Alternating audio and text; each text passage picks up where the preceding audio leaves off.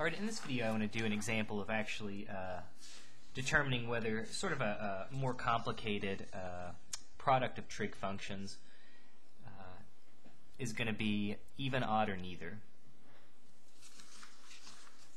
So remember we gave this definition of even and odd, and I've made a little handy-dandy kind of reference guide for me, kind of listing, basically plugging in negative x and whether you get the negative of the original or just the original, and that tells us if they're even or odd. So I'm going to kind of refer to this, and this is what we just justified in the other video.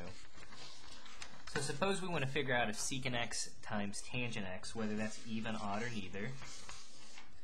Well, okay, we're just going to use our definition and say we'll have to look at f of negative x. Well, that's going to give us secant of negative x times tangent of negative x. But if you remember, in terms of these being even, odd, or neither, we said that secant of negative x is really, we can replace that with just secant x. Alright, I'll do that. And it says tangent of negative x, it says we can replace tangent of negative x with just the negative of tangent of x.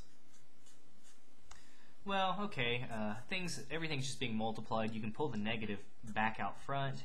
So we have negative secant x times tangent of x. Well, the very original function was secant x times tangent x. So really we have the negative of that function. So we started with, so we plugged in f of negative x. We got out negative f of x. And again, in terms of our definitions, it says if you get f of negative x, if you start with that and get out negative f of x, we would say that function is odd. So it turns out that if you graph secant x times tangent x, that's going to be an odd function. And again, that just means when you graph it, it's going to be symmetric about the origin.